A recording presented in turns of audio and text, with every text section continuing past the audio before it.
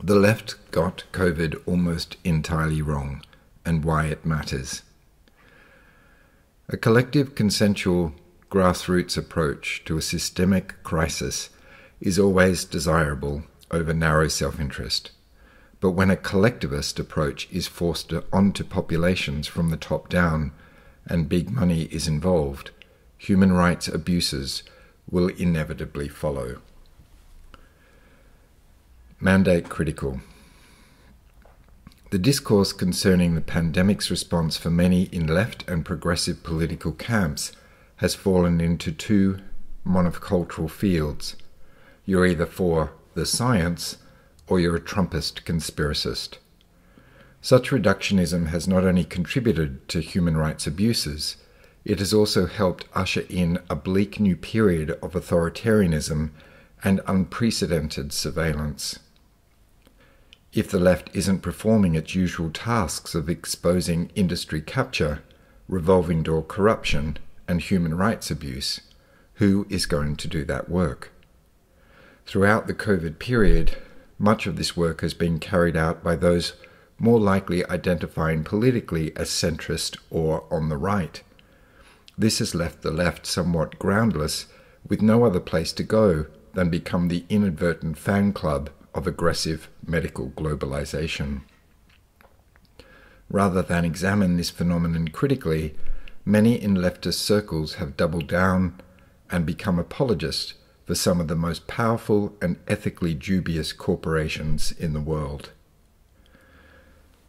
An article recently written by retired academic Terry Lee, published in Arena Quarterly No. 9, exposes all the typical straw man arguments the left has promulgated about mandate-critical dissidents from across the political spectrum.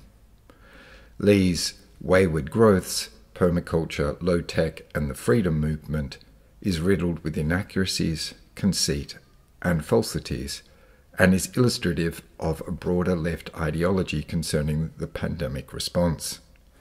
Few leftists have adequately critiqued the pandemic response, let alone the left's COVID failure.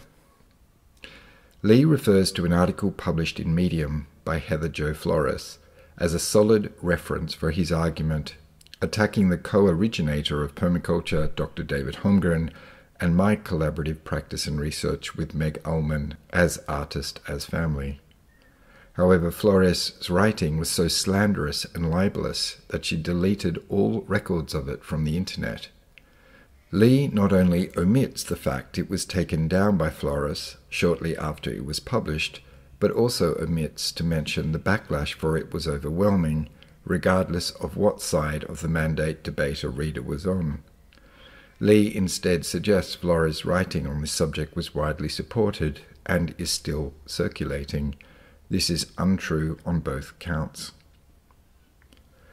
The science isn't in regarding masks, lockdowns, and vaccines.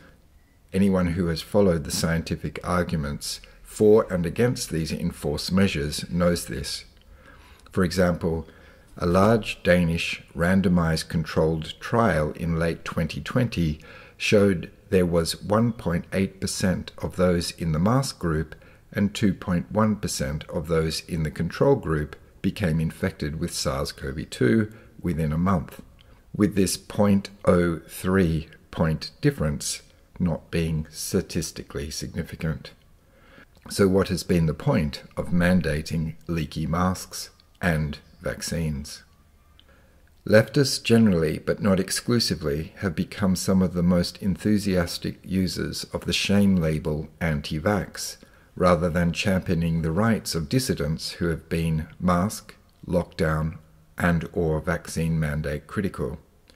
By prioritizing base behavior language such as anti-vax over more nuanced language such as mandate critical, the left has significantly abandoned its post.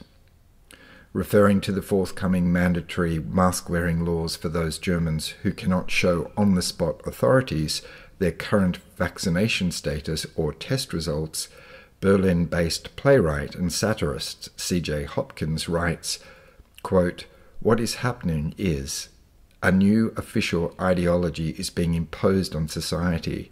It is being imposed on society by force, and now those of us who refuse to conform to it will be ordered to walk around in public wearing visible symbols of our non-conformity. I'm sorry, but the parallels are undeniable." End quote. Lee enthusiastically employs the anti-vax shame label rather than investigate whether vaccine mandates constitute human rights abuse or are indeed legal. The pejorative use of anti-vax is akin to how the term terrorist was applied to any person who identified as Muslim in the Howard Bush-Blair era. Back then, this shaming tactic mostly came from the right. As Glenn Greenwald argues, quote, "The term anti-vax has expanded so widely that even vaccine advocates such as Jeremy Corbyn and trade unions are now included by virtue of defending bodily autonomy." End quote. For anyone who champions human rights-based behavior language such as anti-vax should sound alarm bells, especially if it is being promoted by government, in news media, and in critical journals like Arena Quarterly. Ministries of Truth.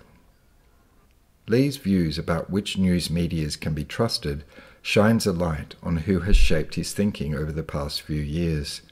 He suggests to his readers that in order to get to the truth about the pandemic, they would be best served by taking out subscriptions with The Age, The Guardian, and/or The New York Times.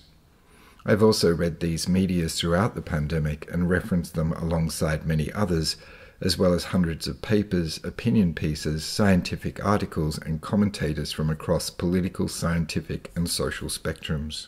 In Artist as Family's video, How Do We Solve a Problem Like the Unvaccinated?, we take a critical look behind the curtain of Fairfax Media and understand why The Age has been so enthusiastically bugling the same tune as the global vaccine lobby. The Age is owned by Nine Entertainment, and the former Conservative politician that is most influential on that governing board is Peter Costello, who is also chairman of the board of guardians of the Australian Future Fund, where he has, in recent years, invested in pharmaceutical companies to the tune of $2 billion Australian dollars, including equity holdings in Pfizer worth $188 million Australian dollars. Costello is a managing partner of BKK Partners, a boutique corporate advisory group run by former Goldman Sachs, J.B. Weir managers, and in 2008 Costello was appointed to the World Bank's Independent Advisory Board. When we read any Fairfax Media today, we are duty-bound to know who the influencers are behind the curtain. This example of conflict of interest, that the politically savvy board chair of Nine Fairfax also invests in Pfizer, is what leftists should ordinarily consider a revolving door between state and corporate interests and a place of likely corruption. It's the kind of subject left authors and readers would have traditionally scrutinized. It's depressing and frightening to witness the level of capitulation amongst leftists who have instead championed the paternalistic white boys of the pandemic, Gates, Fauci, Borla, Schwab, Biden, Andrews, Trudeau, Macron, Morrison, et al., and attack the likes of Artist as Family and Holmgren, who have nothing to gain or maintain, except our integrity, for signalling likely corruption and deceit. Alex Berenson, a former New York Times journalist who reported on the pharmaceutical industry for that media outlet, has been another source we've followed who gives an antithesis view to his old employer. Berenson, who The Atlantic labelled the pandemic's wrongest man, has been consistently more accurate on the subject than any writer on that so-called progressive platform. On the 2nd of August 2021, Berenson was removed from Twitter for posting, quote, "It doesn't stop infection or transmission. Don't think of it as a vaccine. Think of it, at best, as a therapeutic with a limited window of efficacy and terrible side effect profile that must be dosed in advance of illness. And we want to mandate it? Insanity." End quote. The truth of this tweet has arguably become undeniable, and a few weeks ago Berenson was reinstated on Twitter after that platform settled in court with him and his tweet was reinstated. No evidence could be found to maintain that this was misleading, though The Atlantic or any other corporate media who slandered him haven't as yet apologized for the misinformation they promulgated. The Safe and Effective Misinformation Campaign has rightly eroded the public's trust. Until the pandemic, in my naivety, I was unaware of any conservative like Berenson who could be bothered to expose regulatory capture or corruption in the pharmaceutical industry, which, to my mind, is structurally right-wing. Leftists like Western Sydney University's Paddy Rowlandson were the ones sounding alarm bells with pieces like Immunity and Impunity, Corruption in the State Pharma Nexus, 2017. From Artistus Family's COVID research, it has become clear the vaccine lobby has been working hard for at least 2 decades to silence any public debate, even concerning what should be fairly uncontroversial, overprescription and the profit motivations for that. As we investigated in our November 2021 video, Fact Check COVID Vaccines Work, They Are Safe and Are Stopping Transmission, Pfizer and other pharmaceutical companies wine and dine doctors and nurses around Australia, paying for conferences and lunches. This is what is meant by industry capture. We argue throughout our COVID video series that industry capture is in such plain sight today that no one even sees it. Israeli professor Samuel Shapira, who received 3 COVID jabs before being seriously injured by his third, is now attempting to raise concerns about Pfizer's synthetic biology. Shapira was a leading scientific champion of the COVID vaccines when he served as director of the Israel Institute for Biological Research between 2013 and 2021. Twitter, who has no expertise in biology, let alone vaccinology, is now censoring Shapira, as it has with countless antithesis doctors, medical scientists, and science journalists over the past 2 years. Twitter recently threatened Shapira with being removed from the platform if he did not delete a post which stated, quote, "Monkeypox cases were rare for years. During the last years, a single case was documented in Israel. It is well established the mRNA vaccines affect the natural immune system. A monkeypox outbreak following massive COVID vaccination? It is not a coincidence." End quote. You won't find Shapira's perspective or others like it shared in The Age, The Guardian, or The New York Times, although we did report in one of our COVID videos an article that got through the editorial gates of The New York Times back in December 2021, titled, "Israel Considers Fourth Vaccine Dose, but some experts say it's premature," where the journalist reported that some senior Israeli scientists are warning too many shots might actually harm the body's ability to fight the COVID-19 virus, leading to, quote, "immune system fatigue," end quote, and thus making the vaccinated more susceptible to COVID. We are surely seeing this unfolding now in the most vaccinated countries. Since 2010, The Guardian has accepted at least $13 million from vaccine investor and promoter Bill Gates, according to Gates' own website. Money with which The Guardian was able to set up their global development site for the express purpose of communicating global health and development awareness and analysis. Did Lee ask his readers to observe a possible conflict of interest between someone who profits from new vaccines being the same person who is giving significant amounts of money to a global media organization supposedly reporting on them without bias? So rather than promoting these 3 media platforms and entertainment businesses, The Age, The Guardian, and The New York Times, shouldn't Lee be inviting his readers to investigate the long demise of them as reputable places for journalism? As the vaccines, in inverted commas, came into the public sphere, The New York Times insisted they would stop people from getting COVID. President Biden, who has had 4 doses and contracted COVID twice, said the same and worse when he called it a pandemic of the unvaccinated. Instead of this politically motivated rhetoric being denounced by Lee's Ministry of Truth, they parroted and amplified it.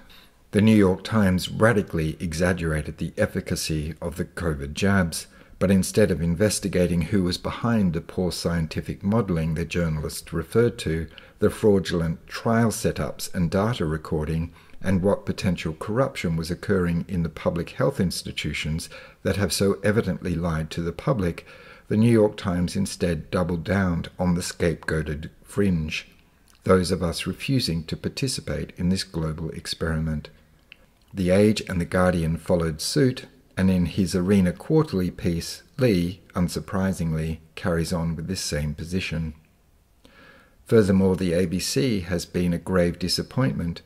Emergency porn is the ABC's specialty, and for fires and floods and like crises, they have grown a dependable track record over the decades. However, their COVID analysis broke our trust. The slow demise of the ABC has occurred through increased levels of political interference, more so from the coalition, but from Labour as well, in Labour's failure to protect the ABC's independence. A former ABC investigative science reporter, Dr. Mary Ann DeMasi, who was silenced for exposing the lucrative overprescription of statins from the pharmaceutical industry, namely Pfizer, has been one of many independent sources we've followed throughout COVID to aid our research. We refer to a little of her research in various videos, though feature her work in our December 2021 video, Can We Trust the ABC and the FDA?, where we expose conflict of interests with senior ABC COVID spokesman Dr. Norman Swan in relation to his medical advertising and his chemist-to-you pharmaceutical delivery businesses. Industrial medicine, contiguous with industrial civilization itself, is not and can never be sustainable because it is almost completely reliant on non-renewable materials. Why would anyone invest in medicines that ultimately have no long-term future for populations, thus making us dependent on therapeutics that probably won't be around after the short life of the next and final mining boom, that is the Fourth Industrial Revolution? Why would we not take an innate immunity approach to SARS-CoV-2 for the majority of people for which the disease is mild, and thus develop herd protection through engagement and participation with the living of the world, rather than go along with a domination or mass mining approach to medicine?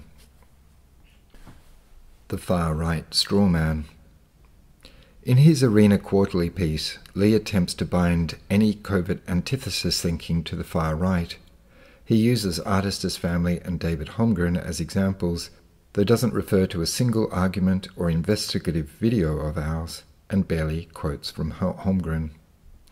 Lee instead amplifies a single social media post of a photo of David Holmgren, permaculture elder Sue Dennett, and our youngest son Blackwood attending an anti-mandate march in Melbourne, holding a large permaculture banner. Early on in his piece, Lee himself admits, quote, "It would take weeks of research to consider all of Holmgren's points," end quote, referring to Holmgren's extensive essay, Pandemic Brooding, Can the Permaculture Movement Survive the First Severe Test of the Energy Descent Future, from September 2021. So rather, Lee, quote, boiled, end quote, it down for his reader, removing the complexity thinking and nuance that this subject so obviously requires and deserves, and putting it in the same ideological camp as the far right. This is why we consider Lee's article a personal attack. It doesn't want to engage with the ideas. At least this is how it appears to those of us subject to his discriminations. But before beginning to write this piece, Ullman and I wanted to be sure we were reading him correctly, so we invited Lee to discuss his contention with us in a face-to-face public video. Our intention was to take the reductive argument out of it and open up to generative discussion. Regrettably, Lee declined. Born out of social media, cancel culture feeds on insults and attacks, and abhors engagement and generative debate. The impact of this on slower forms of media is evident. In Lee's attempt to conflate Holmgren's and our antithesis thinking as being somehow associated with the far right, he radically departs from any reasonable logic. This attack on those of us well versed in critiquing state-corporate collusion, and more specifically the revolving door between government, big pharma and the medical industry, cannot be taken seriously. Rachel Goldlust is another who combines social media hubris and poor scholarship to craft hit pieces on antithesis permaculturalists, including Artis's Family, even before the pandemic. Like Lee, Goldlust doesn't bother to interview the subjects she attacks. To sharpen his attack, Lee draws on the anti-Semitic threads of the far right, yet chooses to leave out that 2 of the 3 of us he attacks are Jewish, Holmgren and Ullman. Additionally, he doesn't want to inform his readers that we have been vilified throughout this pandemic in parallel ways to political dissidents, Roma and Jews of 1933 to 1935 Nazi Germany. We've experienced economic enclosures and social stigmatization, and we've been blocked from entering public swimming pools, public libraries, and our local council's public events. To laugh off these parallels, or worse, become outraged by the association made between such similar formations of a deplorable or contagion class without proper examination of one's own prejudices and the historical records, is to continue the attacks, scorn, and vilification those of us have experienced who have challenged the state corporate COVID response. Not forcing you, just removing your rights until you comply, is one of the many placards we made for a small protest we held outside our town hall when we unvaccinated residents were locked out of this year's International Women's Day event. Ullman herself has served on the organising committee of the annual International Women's Day event, and Sue Dennett is an inductee on the IWD Honour Roll for her work locally in the community and her work globally as an environmental pioneer. Our video, Forbidden Women, International Women's Day in Segregated Australia, captures some of the pain felt by we deplorables and remains another historical marker of the medical apartheid, segregation and discrimination we've experienced. Another placard at the protest read, "Please stop othering the control group." Lab leak. The evidence that COVID was lab engineered through joint US and Chinese funding and accidentally escaped the Wuhan Institute of Virology, from where the research was being conducted, is greater now than for any other likely origin story. Not that you'd know it in Australia, or at least in the media's Lee quotes as reputable. That is, with the exception of 2 opinion pieces published in the Sydney Morning Herald by Professor Clive Hamilton back in May and July 2021, respectively. Hamilton states back then that the virus most likely came from the Wuhan lab, just a stone's throw from the Wuhan wet market. In referring to the gain-of-function research that many world virologists knew was taking place at this lab, Hamilton states, quote, "The ambition ostensibly was to develop vaccines," end quote. In other words, the objective was to make a bat coronavirus intentionally pathogenic in humans and work out how to make vaccines to counter them. Since Hamilton's opinion pieces were published, lab leak theory has been essentially shut down in this country, but in almost every other continent it is still the most plausible theory. In our provocative COVID coming out video, Jab the Kids, we end with a 2016 clip of Peter Daszak, director of New York-based EcoHealth Alliance, who worked closely with the Wuhan Institute of Virology to secure US government funding for the research. In this clip, Daszak boasts about gain-of-function research that he refers to as sequencing being conducted by his, quote, colleagues in China, end quote.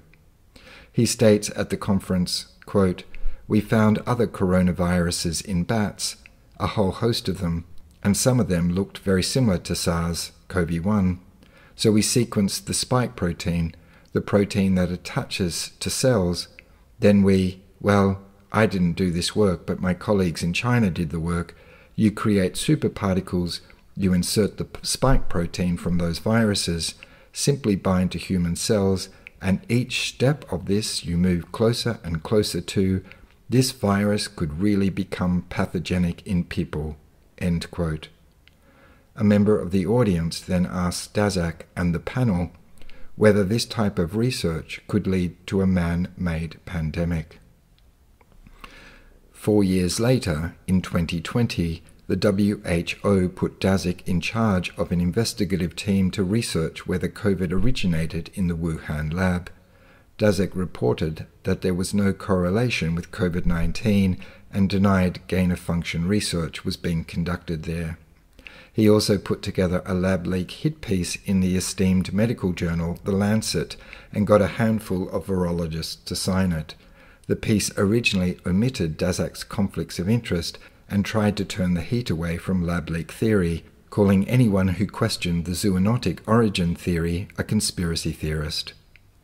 If COVID came from a lab, can we imagine how much better the response to the pandemic would have been if scientists had access to the gene sequencing that took place in Wuhan, that Daszak was boasting about in 2016? But by acknowledging that all fingers point to lab leak would require an almighty admission that science itself caused the pandemic. In a culture where science is the unspoken orthodox religion of the day, that isn't going to happen without a whole lot of resistance, and probably explains why lab leak theory is still consistently attacked. Rather than critique dubious research projects occurring in contemporary science that few of us have consented to, a scapegoat class needed to be developed to take the heat and turn people's attentions away from the likely source of the pandemic. Vandana Shiva insightfully states in the documentary The Seeds of Vandana Shiva, quote, "What we call science is a very narrow patriarchal project for a very short period of history." End quote. For those of us reading the pandemic response as smug paternalism that has benefited disaster corporatism, the wisdom of her quote resonates. Breadcrumbing. Lee utilizes the twisted allegory, breadcrumbing, in his attempt to describe how people are wooed by the far right.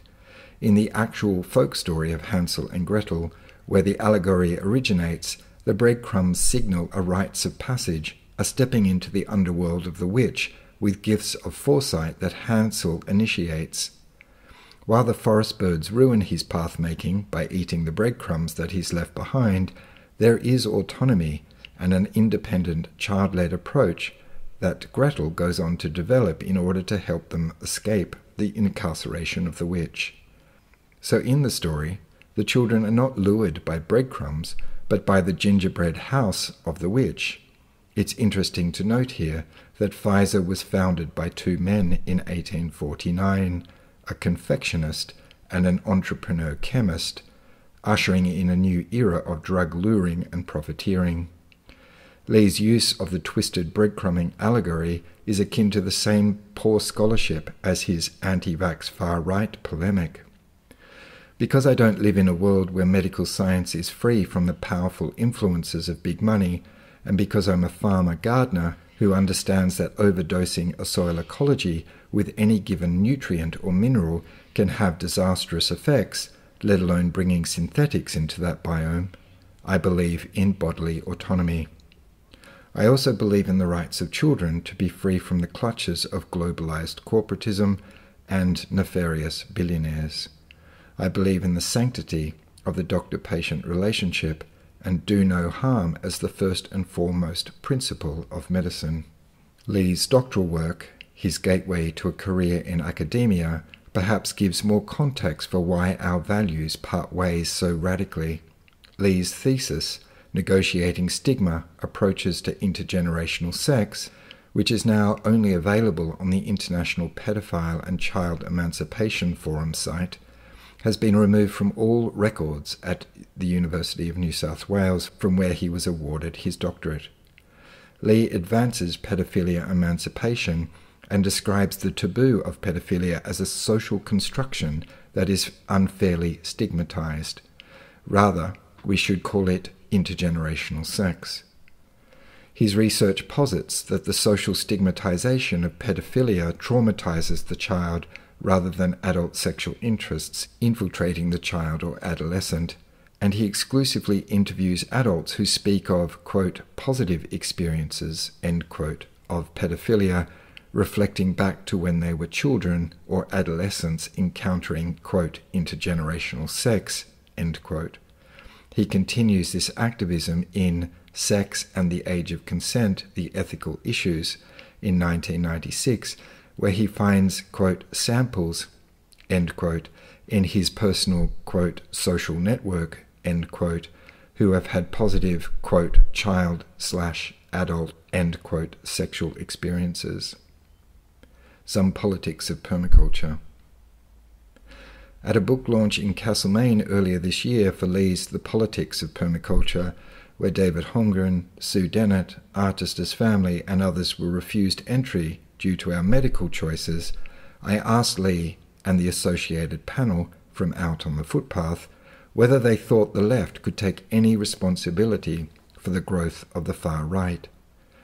Lee didn't bother to answer. However, Pam Nealon, who was simultaneously launching her book Young People and the Far Right, gave it a stab, though effectively didn't answer the question either, saying, quote, I'm not sure I answered your question. I couldn't really hear you, end quote. Artistus Family documented this event in Castlemaine in our video Some Politics of Permaculture from Inside and Outside the Tent. It appears the Arena quarterly piece Lee assembled after this event is an attempt to keep us perennially out on the footpath, when in actual fact, for the preservation and health of the left and society more broadly, folk like us need to be inside the tent alongside many other diverse thought-smiths from across the political and cultural spectrums to avoid the tent becoming an echo chamber. The more difficult project now, especially for the left, is attending to the human rights abuses that have occurred throughout the pandemic because of the state corporate collusion, the state overreach, and the absence of critical left and progressive investigations. We look forward to Arena Quarterly and other left journals and progressive medias addressing these abuses in future with proper scholarship and commitment to human rights, especially in relation to those workers who lost their jobs due to mandates and those who have been harmed by the vaccines. The collectivist approach to COVID, as meted from the top down, demanded we roll up our sleeves for vulnerable people. What we've seen instead is Moderna, Pfizer, and profiteers like Bill Gates make a lot of money, while vulnerable and previously not vulnerable people become increasingly harmed and economically shafted by this, quote, very narrow patriarchal project, end quote, some call the science. In summary, Artistus Family, David Holmgren and Sue Dennett are not right about COVID, just as we are not wrong. Many things we have been accurate about, chiefly not to trust long-established corporate criminals with our complex biology. Biology that is not static nor remains trapped in our fields or bodies, but biology that is intimately connected to composts, to soils and rock, to nearby creeks and trees, to wattlebirds and honeyeaters, to earthworms, goats and air currents, to snake, bee and microbe. We're very grateful we trusted our intuition not to follow the directives of nudge units as employed by governments and roll up our sleeves for Uncle Pfizer's little prick.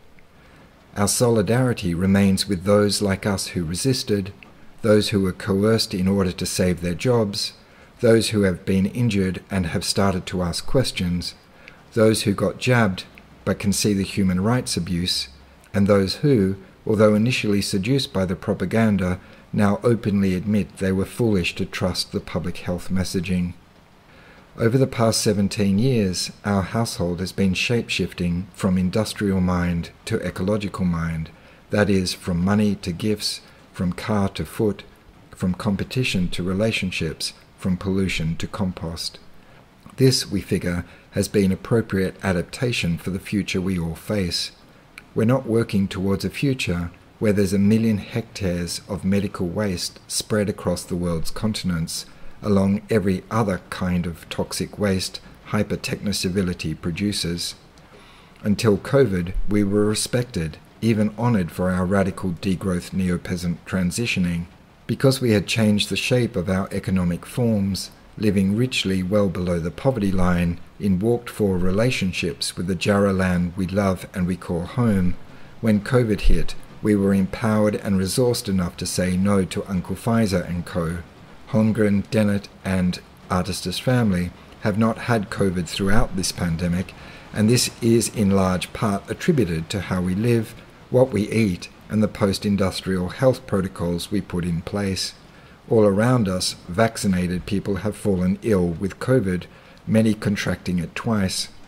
This is unsurprising because in Pfizer's 6-month trial data, COVID itself was listed as one of the significant adverse events, included in a field of thousands of adverse reactions ranging from cardiovascular, neurological, and reproductive injuries and beyond. It is no wonder Pfizer and the FDA attempted to lock up this data for 75 years, which of course went unreported in Lee's 3 ministries of truth. It took about 6 months before the vaccines, in inverted commas, started to be significantly administered in Australia. Imagine if people had Pfizer's trial data then. For those of us across the jab and non-jab spectrum who are mandate critical and continuing to resist the coercive state-pharma nexus, the heat may well be turned up on us again shortly. If the social costs of the state-pharma pandemic response are not thoroughly examined and the nefarious actors not held responsible for human rights transgressions, we will find ourselves vilified again and will see the escalation of state violence put onto mandate critical dissidents. The left has a role in guaranteeing this doesn't occur.